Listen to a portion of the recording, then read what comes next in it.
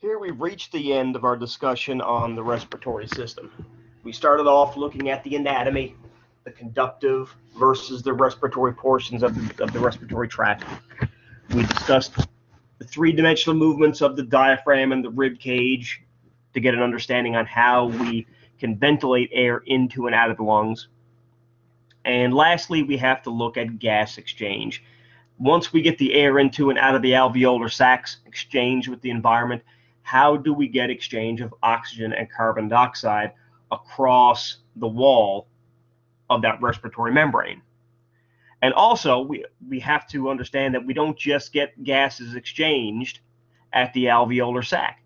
We also get them exchanged at the capillaries, because any oxygen we pick up at the lungs, we're going to want to carry to and drop off at the tissues, where we can pick up carbon dioxide and bring that back to the lungs to expel it out of the body. So there has to be gaseous movement across the epithelial linings at both the lungs and at the tissue level. And then lastly, we'll wind up talking about the hemoglobin and how hemoglobin is going to be used to transport gases throughout the body, oxygen and carbon dioxide. So looking at the alveolar sac, this was the end of our anatomical discussion with regard to the respiratory tract. We had our trachea dividing into two main bronchi, which then divided up into lobar bronchi and subsequently divided up into segmental bronchi and bronchioles and terminal bronchioles, and we had respiratory bronchioles. Then we finally had the alveolar ducts, and at the end was this sac-like alveoli. This is where we see vascularity surround those sacs, and we can get a proper piece of anatomy for exchange of gases with the environment. In the alveolar sacs, we have two different types. We've reviewed this already.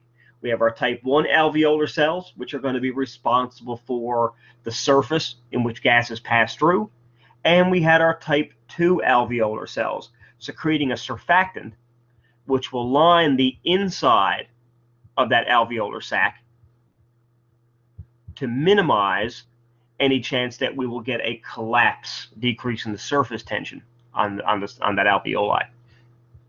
So we're going to be looking for gases to go from the air that we just breathed in, or oxygen at least anyway, across the respiratory membrane and into the blood, while we'll see carbon dioxide moving in the opposite direction.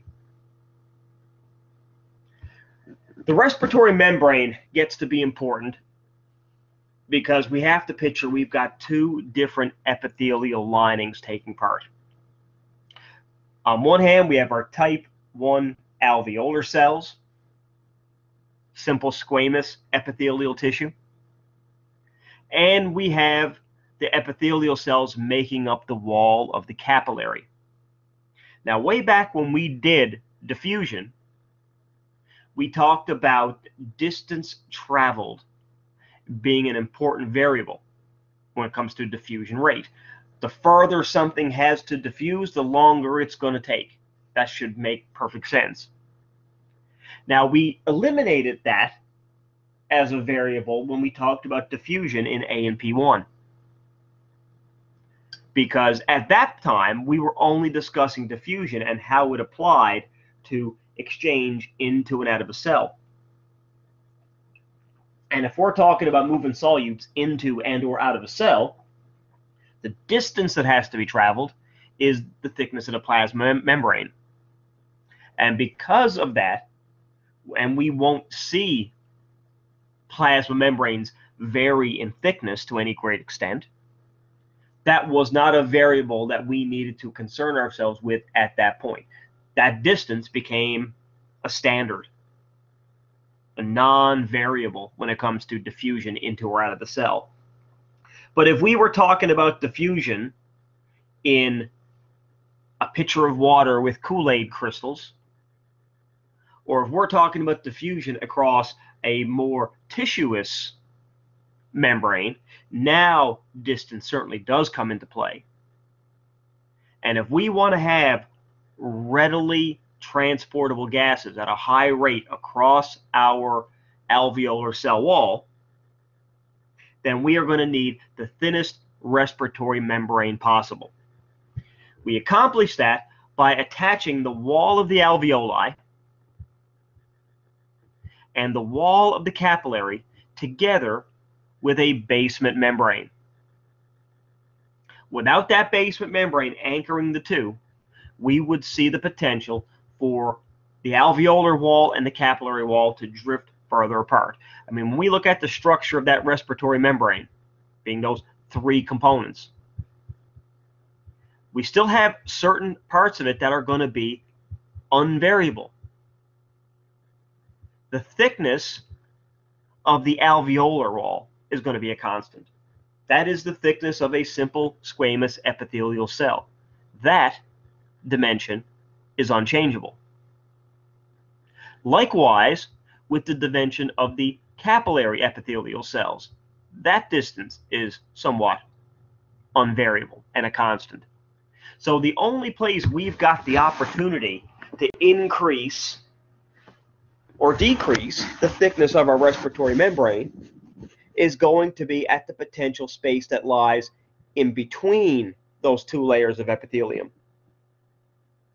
The basement membrane anchoring the epithelial walls of both the alveolar sacs and the capillary minimizes the thickness of the respiratory membrane, making diffusion of gases across that membrane as efficient and as high rate as possible. So we have gas exchange at the lungs. So this is the gas exchange that most people are readily familiar with. You're exchanging gases with the air that you're ventilating into and out of the lungs. You're breathing in air rich in oxygen, absorbing that oxygen across the respiratory membrane. Carbon dioxide moves in the opposite direction, and when you exhale and expel that air out, you're exhaling carbon dioxide-rich air. You've consumed the oxygen in the air you breathe in, and you've replaced it with carbon dioxide that you're about to breathe out. But we will also get gases exchanged at the tissue level. We need to get oxygen out of the blood and into the tissue where the cells can use it, and we have to be able to pick up carbon dioxide that's produced in the tissues, get it back in the blood so we can transport it all the way back to the lungs, so therefore we can expel it. Now, when talking about this particular exchange, we're going to use terms that relate to pressure, millimeters of mercury. Now, to simplify this, I want to put it in a bit of a context from the other types of diffusion that we've discussed. When we talked about diffusion across the cell wall, we talked about sodium and potassium and those sorts of solutes, non-gaseous solutes. For those, we always use the term concentration. And we had our basic rule of diffusion that says solutes will always diffuse from a high concentration to a low concentration along that concentration gradient. Well, all we're really doing here from a practical standpoint is changing the terminology. The concept remains the same. Rather than use the word concentration now, we use the term partial pressure, just because we're talking about gases. Rather than say the solutes will diffuse along their concentration gradient from a high concentration to a low, now we're going to be using the terms of gases will diffuse from a high partial pressure to a low along their partial pressure gradient. Concept is the same, just want you to be aware of where we get these pressure terms from. It's not a whole new concept. We've studied this before with diffusion. We're just using terminology that's specific for gases, not just any solute. We tend to see the concentration, if you will, the partial pressure of oxygen in the air that you breathe in, atmospheric oxygen, to be at about 100 millimeters per mercury. So this would be the pressure of the oxygen inside the alveolar sac, based on the air you just inhaled. At that point, we know that the blood returning to the lungs is low oxygen blood. The pressure of oxygen in that blood happens to be about 40 millimeters of mercury. There is our pressure gradient. From 100 down to 40, we will see oxygen move from the alveolar sac and into the blood, because we have our partial pressure of oxygen here at 100 millimeters of mercury. We've got the partial pressure of oxygen in the blood at about 40 millimeters of mercury, and we move from a high concentration of oxygen, to use that old term again, a high partial pressure of oxygen, cross our respiratory membrane and into the blood where the partial pressure of oxygen happens to be lower. And by doing so, as blood comes by the alveolar sac, it picks up oxygen from the air you just breathed in, and now you've enriched that blood with oxygen that can be carried off from, well, first back to the heart, but then out into the tissues as part of that systemic circulation.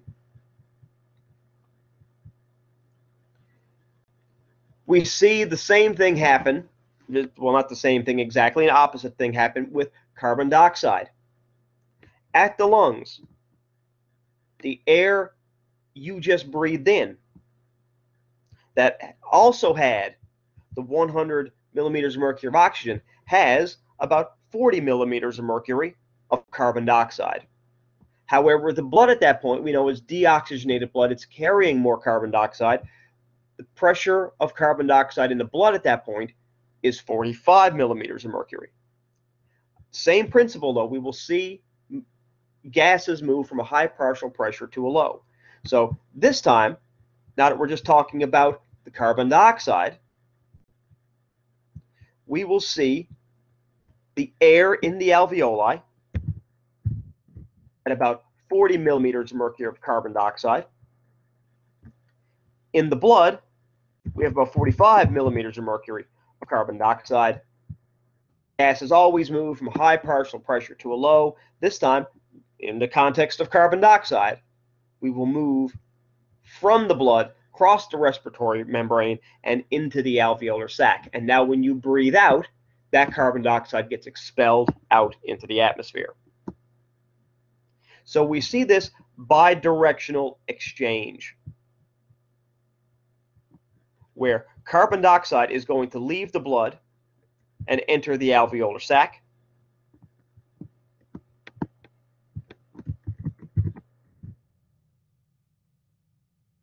Oxygen is going to leave the alveolar sac and it's going to enter the blood. Now, we will see a concept come up here a little bit later about Dalton's law. Dalton's law basically suggests that in a mixture, each gas will behave independently and move along its own partial pressure gradient as if the other gases weren't present. So when we say we have oxygen moving from the alveolar sac and into the blood, and we have carbon dioxide leaving the blood and going into the alveolar sac, that is not a trade. There is no transporter in here that's regulating movement across that membrane from the sense of, ooh, one carbon dioxide leaves, now one oxygen can enter. We have no trade. Oxygen is transported into the blood as if it was the only gas present, based only on its concentration or partial pressure gradient. Likewise, carbon dioxide moves across this membrane as if it's the only gas present. The transport of one does not impact the transport of another. And that is why before we're done, we will introduce buffers again. And we will talk about changes in respiratory rate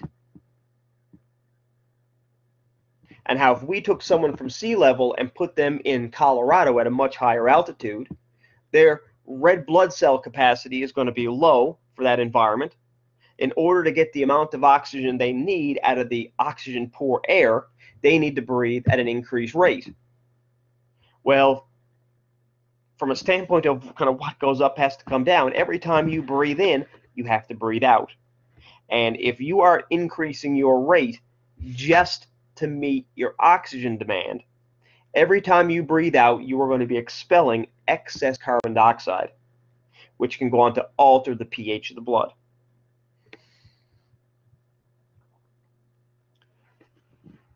By the time we get to the tissues, our partial pressures are now reversed. At the lungs, we had a high partial pressure of oxygen in the alveolar sac. We had a high partial pressure of carbon dioxide in the blood, and they moved in their respective directions. At the tissues, roles are reversed. The high concentration of oxygen now happens to be in the capillary, with a low partial pressure of oxygen in the tissues because it's being consumed out there. Similarly, carbon dioxide is produced in the tissues. Therefore, the high partial pressure of carbon dioxide is going to be outside the capillary this time, and we will get carbon dioxide movement from the interstitial fluid of the tissues across the capillary wall and into the blood. So now that we've looked at gas exchange across both of those membranes in the body, now we can look at how it's transported from one place to another. How does it get picked up at the lungs and dropped off at the tissues, or if it's oxygen, or vice versa if we're talking about carbon dioxide? Well, first off, carbon dioxide is very poorly soluble. Only about 1.5% of all your inspired oxygen is dissolved directly in the blood plasma. Because of this, we need to have some sort of transport mechanism, and we find that transport mechanism in hemoglobin, a protein-based component in the red blood cells with an oxygen or an iron group attached and 4 binding sites for oxygen. If we picture hemoglobin as being divided up into its 4 binding sites,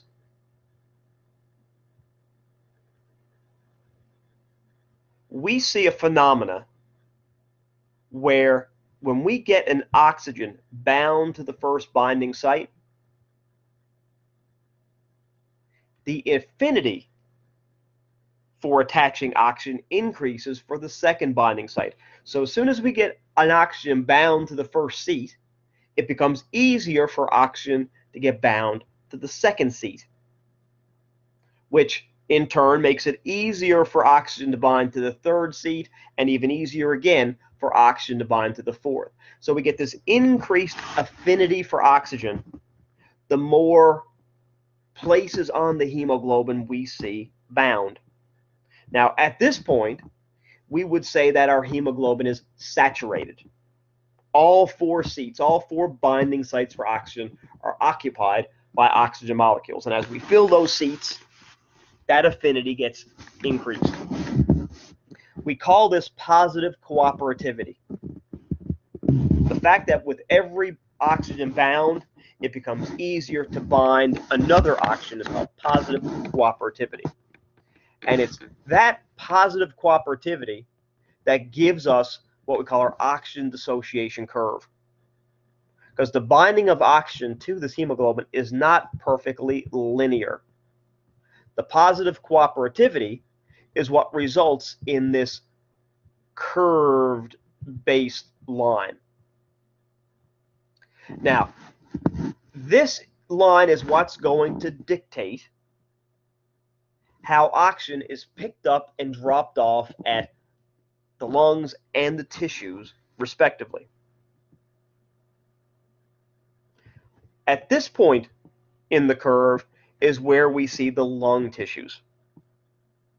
High partial pressures of oxygen driving that affinity for binding onto the hemoglobin. Down here where we see the steeper portions of the curve, where the affinity starts to drop down, is going to be the part of the curve that's going to represent the tissues. Because we want, if we're going to bind oxygen to the hemoglobin at the lung, we want to be able to unbind it at the tissues so that the cells can actually take it and use it. For reference sake, we can look at a point where oxygen saturation is about 50%. And if we look down at our horizontal line, we can see that, at least based on this diagram, the partial pressure of oxygen required to saturate blood at 50% is just short of 30 millimeters per mercury. It's actually somewhere around 26.6. Because of the scale of the diagram, no big deal. We call this our P50. That is the partial pressure of oxygen needed to maintain a 50% saturation of the blood. Now, it's important to realize that this line can shift, so to speak. And if it shifts, it changes the partial pressures needed to maintain this P50, or any saturation that the blood happens to have. Now, we have certain criteria that are going to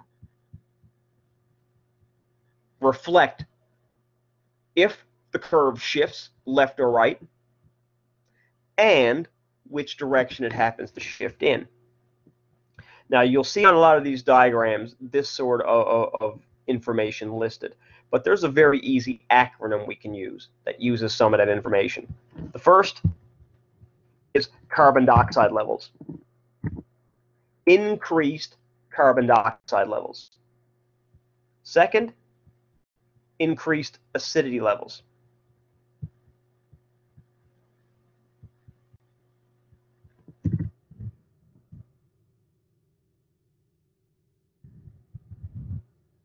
That also refers to an increase in hydrogen ions or a decrease in pH, because remember that pH scale is inverse.